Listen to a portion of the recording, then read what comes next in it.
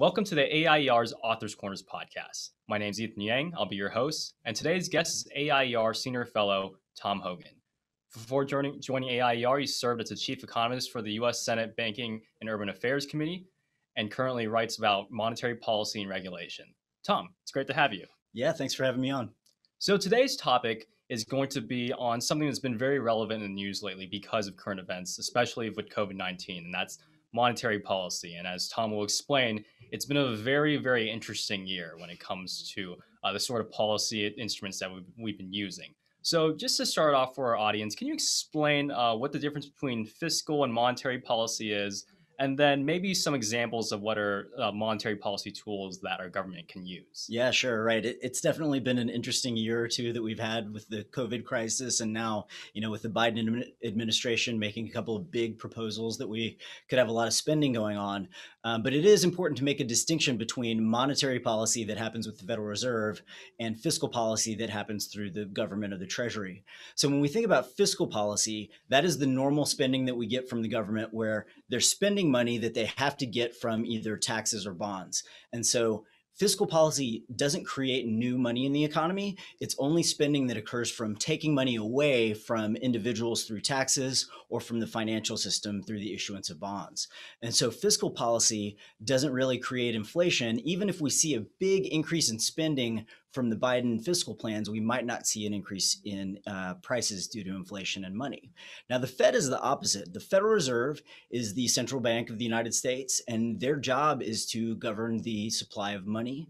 And so they try to manage it in a way that will help stabilize the economy, that when we're going into a recession, they try to put more money into the economy to get the economy going. If things look like they're going too hot, then they take money out of the economy. But the last year or two, especially because of the COVID crisis, they've done a lot of unusual policies. And so the first big thing is that when we had the initial COVID contraction that back in March, people started staying home, businesses started temporarily closing. We had some lockdowns and stay-at-home orders.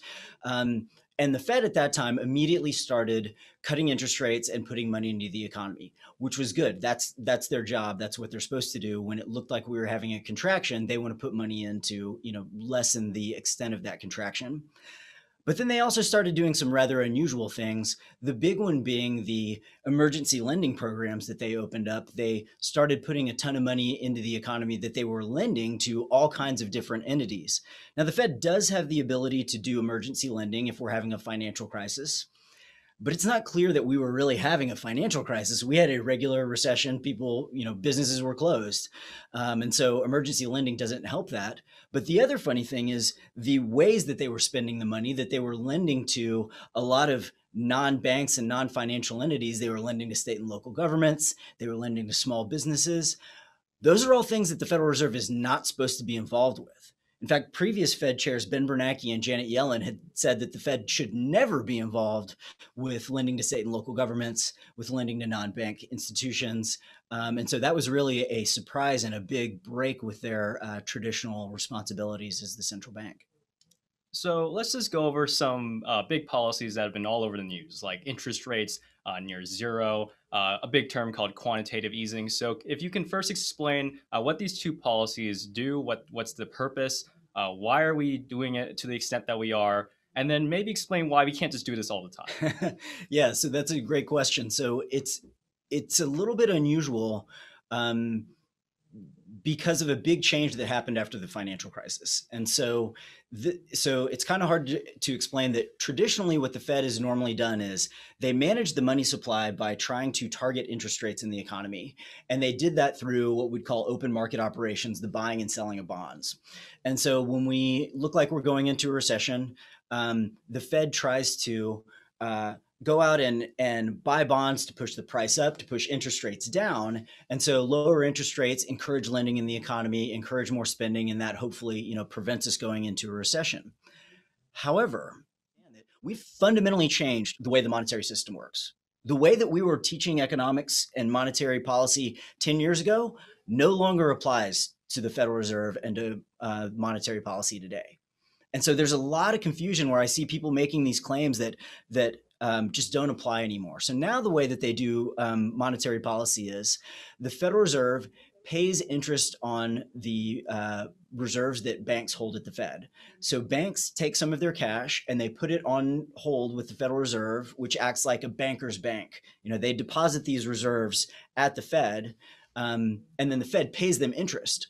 And so if the Fed pays more interest, then banks are going to take more of that money and put it at the Fed and not lend it out. And so that prevents the banking system from functioning like it normally would. So normally, prior to 2008, if the Fed was doing open market operations, if they were going out and buying and selling bonds, that would create inflation, that would stimulate the economy. But now it doesn't, because when the Fed puts money into the economy, that money just gets turned around and put right back at the Fed because they're paying the banks not to lend it out. And so that's caused this really unusual situation that the Fed has spent trillions and trillions of dollars, but almost none of that money makes it into the economy. If we think about a rule of thumb, roughly 90%, maybe between 80 and 90% of that, depending on what time period we're looking at, gets redeposited at the Fed and never makes it to the economy. So when you see trillions of dollars in open market spending, it's really just a much smaller amount, maybe a tenth of that is actually going into the economy. So that's why we don't see big inflation like a lot of people would have been expecting.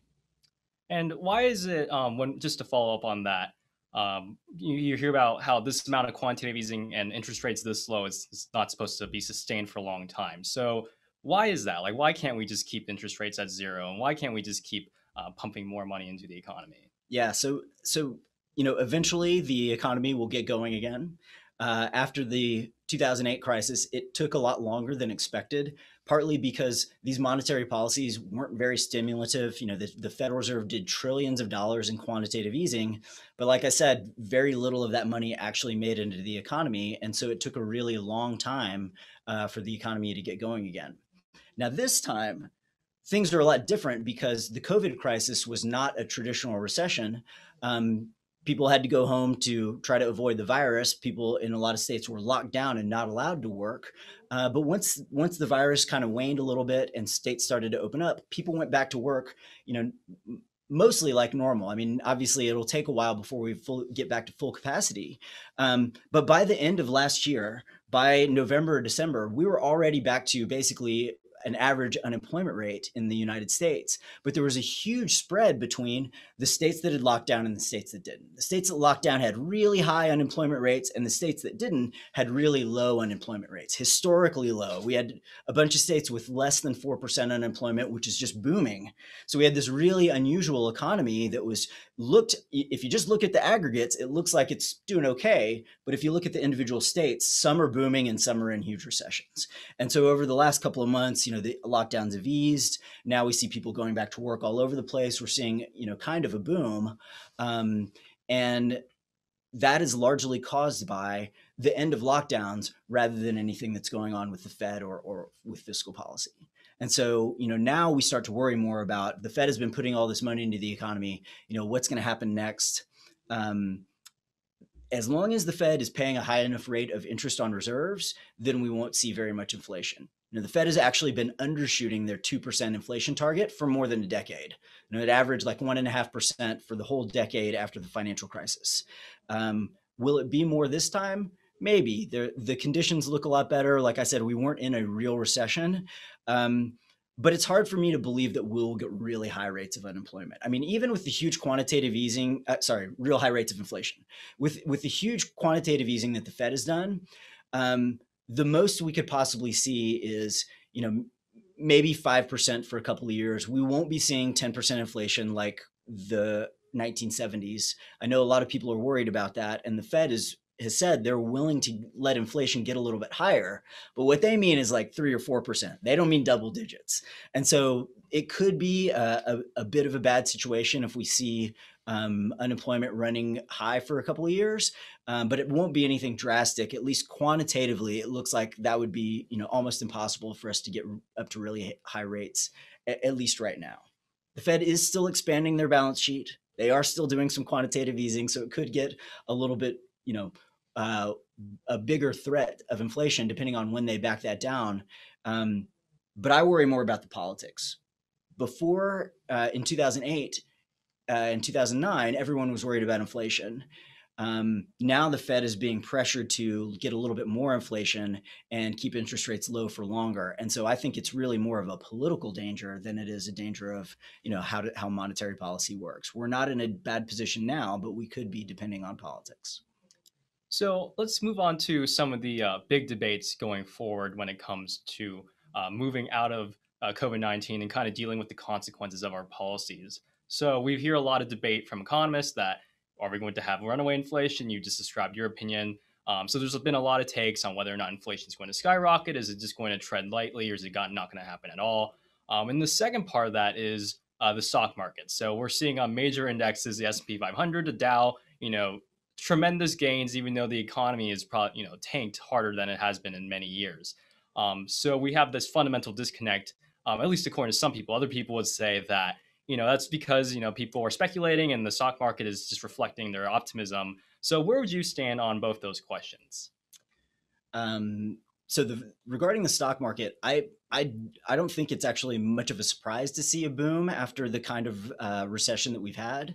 So, again, we didn't really have a fundamental problem in the economy. We just had a situation where people stayed home because of the virus and because they were locked down. It was illegal for businesses to hire workers. And now that's over and businesses are hiring again. And so it's no surprise to see a boom. And in any recession, you typically see a pickup in the stock market before you see a large pickup in hiring again, because as businesses have to let people go, they start to get more efficient, they cut back, and so the profits start to increase before the hiring really increases. That doesn't always happen, but it could be what's happening right now. But I think the most important thing to remember regarding the stock market is that the stocks are based on the present value of all future earnings for a company. And so when we're looking at the price of a stock, we're saying, what do people expect is going to happen in the future? At the start of the recession about a year ago now, people were really worried and uncertain and rightly expected that businesses would have to close down for a little while, that they would lose a lot of their revenues and a lot of their profits. But we're past that point now. We're at the point now where things are going to start going well again. Even if they're not great right now, we're on the uptick. And so you should expect that stock prices are going to increase faster than the real economy does, because they're based on expectations of what will be happening in the future. And so I think that's mostly what's going on. I know that a lot of people are, like the inflation question, concerned about the Fed putting money into the economy and potentially inflating asset values. I'm not worried about that right now. We do see that we have inflation in certain parts of the economy for sure. We see certain areas where housing prices are taking off, but it's largely driven by a couple of particular regions. And those are mostly areas that have done well because of COVID, where people are moving out of certain states and moving to other certain states and cities. And so it's no surprise that the places where people are moving, the housing markets are booming and prices have accelerated much faster. I think there's maybe 10 or a dozen cities where home prices have really taken off. We're seeing the same things in a lot of manufacturing and raw materials areas. Lumber's one that everybody's been talking about. And so those kind of inputs are in short supply right now because people haven't been able to produce them for a whole year. And so it's no surprise that prices are going to go up there. Wages as well. We've seen wages being driven up by a couple of good employment reports, but part of the reason that wages are increasing is we're having a shortage of the labor supply because of the increase in unemployment benefits, that the government is now paying people more than they could possibly make at their old jobs to stay home and not take a new job. And so when we pay people not to work, they don't work. It's not a surprise at all. And so I see those supply side factors as being a lot more important in inflation right now than I do the demand side factors of too much money driving people to be spending too much. That could change. But right now, like I said, I don't see it as much of a worry. Those factors that I think are driving it are mostly short term. And we haven't seen much of a problem in terms of overall price level increase that we would expect from a monetary policy effect. So before we move on to the next question, this is a weird thing I saw on the internet one day where they're talking about the current chairman, Chairman Powell, and they compared him to Chairman Volcker, who was obviously very famous Fed chair for being very disciplined and widely regarded as just a great Fed chair. So, what are your opinions on the current policies of Fed Chair Powell? So the comparison between Powell and Volcker is, I presume that people were saying they're basically the opposites, because Volcker came in at a time at the end of the 1970s when inflation was in double digits, and he was trying to end inflation. So he raised interest rates and intentionally put the economy into a recession so that runaway inflation would stop and they could end that. And sure enough, that was effective. And after that, we had low inflations for decades. And Powell comes in, doing more or less the opposite. That we've seen low inflation for decades, and now we're seeing this huge explosion in the base money supply. And so, should we worry about inflation? Again, I think that perspective is largely based on the understanding that we had in monetary policy before the financial crisis. I think a lot of people that are saying that don't understand that those rules no longer apply. I mean, we're literally rewriting all of the textbooks. Not all of them. Some people are in college right now learning out of the old textbooks that still are talking about the old way the monetary system works. And so the way that it works right now is that putting money into the economy, putting money into the financial system doesn't create inflation unless that money actually gets into the economy. And very little of it is. Right now, again, roughly as a rule of thumb, we could think about 10% of the money that we're doing in terms of QE actually makes it into the economy. And so that's just not enough to be causing a huge amount of inflation right now. That could change, but I don't think it will. I think it's unusual, the things that Powell has done in a couple of ways. One is that I think that Powell sometimes doesn't make this distinction himself, that when he's talking to people, he says, our monetary policy has been effective, it's stimulating growth and spending, without emphasizing the way that the monetary system has changed. The other thing that I mentioned before is about the emergency lending that previous Fed chairs said they would never be involved with lending to state and local governments, with lending to non-bank companies. That's not the Fed's job. In 2008, Ben Bernanke did a lot of emergency lending that I thought was probably unnecessary. But when the Treasury asked him, hey, will you bail out GM and bail out these auto companies? He said, that's not our job. The Fed does not get involved with non-bank companies, right? And so he, stuck to what economists thought was the way that should be appropriately handled, whereas Powell has not. And I'm quite surprised about that. And so, that makes me a little bit more worried about what other policies he might do that people think are, traditionally not the proper role of the Fed. And it worries me that, again, the political situation of keeping interest rates low or doing too much monetary policy, letting inflation run too high for a little while, I think it's less of a technical factor. It's less of a worry because of the money in the economy right now, as it is a problem of politics. That he, or we may get a new Fed chair soon. Whoever becomes the new Fed chair, they might be subject to a political motive in a way that past Fed chairs have not. And so that to me is a much bigger worry. So that actually brings us conveniently to our next question, which is the fusion of politics and monetary policy. So, here we are at the American Institute for Economic Research up in Western Massachusetts. Not too far away in upstate New York, there's an institute called the Levy Institute at Bard College, which is very famous for advocating for something called modern monetary policy. Which essentially goes, we can print more money. We've seen that we've printed all this money. The economy didn't blow up in COVID-19, and they put out an article advocating that we should continue this, right? We can, with our newfound strength in printing money and low interest rates, we can fund some huge infrastructure bills. We can spend more money to create universal basic income. We could have a Green New Deal, right? All the stuff that you could ever want the government to do. We can just fund that by printing more money and not taxing more. So I just wanted to, what are your takes and stances on that idea? So modern monetary theory, in my opinion, is not something credible and not something that should be taken seriously. So, modern monetary theory, like you said, claims that we can spend as much money as we want and we will never get any inflation. And they'll use the example of the recent decades where that's been happening since 2009.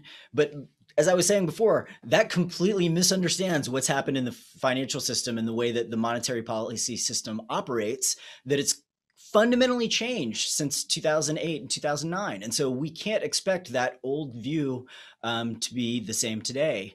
Monetarism still is correct, but the way that the monetary system functions is fundamentally different. And so that's why they're misunderstanding that all this money that we've put into the banking system never gets into the economy. Therefore, we should not expect it to create inflation. And so that's, in my opinion, they're misrepresenting or misunderstanding what's been happening in the economy. Now, bigger picture, modern monetary theory is not something that any serious economist believes in or finds credible. Even hard left economists like Paul Krugman and Larry Summers don't believe it at all. I mean, Paul Krugman said that he said, this idea is just obviously indefensible. Obviously indefensible. I mean, he's like, we can't even take this seriously. Larry Summers said, it's a recipe for economic disaster. And I mean, these are very hard left economists. I mean, Paul Krugman has never met a spending program he doesn't like. And yet this theory that supports his own policy views, he's willing to say, like, this is obviously wrong, right? This just doesn't make any sense at all. And so if those people are willing to say it's crazy talk, I think we can all admit, this is something we probably shouldn't be listening to. It's from the economic side, it's just not a sound fundamental theory in the sense that it's not really a theory. It's really just some ideas that have been kind of cobbled together and used to support certain policy proposals without having a coherent theory. And what I mean by that is, if you have a theory, you have to think about all the different effects that it might have and draw them together so that you can't be, so that you understand how everything works together. So if we say like, so something that you might think of is a tax on cigarettes. Some people, when a politician says it, they're going to say, okay, so a tax on cigarettes is going to bring in a bunch of money and it's also going to cause people to quit smoking. Well, it can't be both of those. One of those things is going to happen and not the other one. If it causes a lot of people to quit smoking, it's not going to bring in a bunch of revenue. If it brings in a bunch of revenue, it's not going to cause people to quit smoking. It could be somewhere in the middle, but you can't have high responses on both of those margins. And that's how the theory works. It shows you there are trade-offs between these things. Modern monetary theory has never been written down in a theory to talk about what those trade-offs are. There's literally never been a single paper that I'm aware of in any major journal in modern monetary theory. I mean, Stephanie Kelton's book, The Deficit Myth, she cites a couple of papers that are, very minor things where they talk about one part of it or another part of it. Again, no full theory that I'm aware of has ever been published. And so we just can't take it seriously because you can't tell when you do this one thing, what happens over here. How are these trade-offs working? Because there's no coherent theory, it allows the modern monetary theory people, the supporters, to do this kind of bait and switch, kind of dodging when you say, what about this? And they say, oh, no, I said this other thing, right? And no matter when you try to pin them down, they just pivot to a different point. And you say, well, if money creates inflation, and they're like, oh, no, it doesn't. But even if it did, we would do this other thing. We would get it with regulations, but regulations didn't work in the 1970s. They're like, oh, well, we'll get it with taxes. And they'll, they just constantly pivot without being able to be pinned down because they've not written down anywhere what those trade-offs are. And so I just don't think it's realistic. I mean, it requires you to believe that putting money into the economy doesn't create inflation. That's something that no serious economist believes. It requires you to believe that government spending is not related to taxes and bonds. I mean, that's the things that we started off talking about. Like the very first thing that you would learn about fiscal policy is spending by the Treasury, fiscal policy has to come from taxes and the issuance of bonds, right? And so they just say, oh, that's just not true. Like no serious economist believes that. And so you can't make these outrageous claims and expect for economists to take you seriously. The only reason that we're even talking about this, like it's so absurd. I'm sorry that we have to waste people's times, but the reason that we have to talk about it is politicians love it, right? They love the idea that they can just spend and spend and spend, and there's never going to be any consequence from that. And so, of course, if people are taking this seriously as support for any kind of policy, we need to stand up and say, no, no, no, this is not true. No serious economist believes this. There's no reason we should be taking it seriously. We really shouldn't even be talking about it, in my opinion. It's that absurd. And so I'm sorry that that we have to do this, but I hope viewers will realize that and, understand that it's not something that economists believe is credible. And this has been a public service announcement from Tom Hogan. Moving into our final question. So here at AIER, we like to talk about sound money, sound economics. So on that note, how confident are you in the future of fiat currency regimes across the world after all these unprecedented policies? And then I guess hopefully on a better note, what are your views on the future of money, especially given the new types of currencies like cryptocurrency and digital currency? Yeah, so that's a great question about what's going to happen in the future here, and I think that it's a little bit strange because even though the Federal Reserve has been doing a lot of unprecedented policies, of which I am highly critical, they're pretty good relative to a lot of other central banks. And so that gives the Fed and I think some other central banks a lot of staying power and a lot of credibility.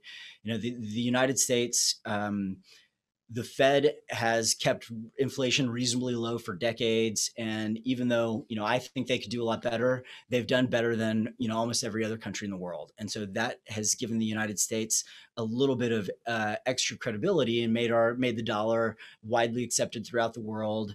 And it helps our economy and draws in foreign capital and things that give the Fed a lot more staying power, even if it's not really totally credible.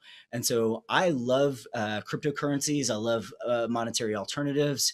I think that the gold standard historically did a lot better, actually, than people give it credit for. And you can read about that at AIER. But I don't think, I think that the Fed's credibility right now is pretty high. And so I don't see a big change in the US financial system, monetary policy system going on for a while. Where I think crypto could really be a big advantage is in countries that don't have that. So, a lot of countries that don't have a credible monetary system, there might be getting a lot of inflation or something where people don't want to use their local currency. Traditionally, some countries have gotten out of that through dollarization. There are more than a dozen countries where the central banks performed so poorly that the people started adopting the dollar and using that as their own currency, even within the country, and because that was their only alternative. Now, cryptocurrencies provide a credible alternative to that. I have friends that are from Brazil and other South and Central American countries that use cryptocurrency almost exclusively because they don't want the threat of a lot of inflation. In some countries, they're potentially trying to be tracked by the government, and they don't want to, they want to get around that using cryptocurrencies. And so I think in those countries, crypto has a lot more possibility for widespread acceptance. In the United States, it'll be used by a lot of people that are interested in it. And I am invested in cryptocurrency and I use it for transactions, but I don't use it for, most of my economic spending. And I imagine it'll be a long time before most Americans are willing to do that. And so I would love to see some test cases of other countries that just move predominantly to crypto. We'll see, especially in countries that don't have legal tender laws where they're already dollarized or they're using some kind of foreign currency. Do people in those countries find crypto to be a credible alternative? I think it would be really neat if they did, and it would clearly be helpful for gaining more widespread acceptance in cryptocurrency. My ideal for the United States would simply be to allow people to use whatever currency they want. Allow competition in currency, and whatever is the best, most stable currency will end up winning out. If the Fed can do a good job preserving the credibility of the dollar, then that would be great. People could continue to use the dollar. Gold is still widely considered a hedge on inflation, and a lot of investors that are afraid of US dollar policies are invested in gold. A lot of people would like to go back to the gold standard. It's a little bit harder to do that because the gold standard requires everybody or a large portion of the economy to be on it to really be beneficial. Crypto doesn't. Crypto, you can use a lot of different cryptocurrencies. People don't even have to be using the same one to transact. And so I see that as something that is feasible, at least on the small scale. And if it were allowed in the United States, if we allowed competition in currency, then maybe we would see something like that really take off and become a true alternative to the U.S. dollar. Tom, if we had more time, I'd love to ask you if Dogecoin is going to replace the dollar, but that's all about all the time we have for today. Tom, thank you so much for appearing on the show today. To our listeners, if you'd like to engage with more of AIER's content, you can find it on Facebook, Twitter, as well as our website, aier.org. If you really liked what you heard, like to support more of our programming and more of our content, please consider donating. All this can be found at AIER's website at aier.org. Thank you.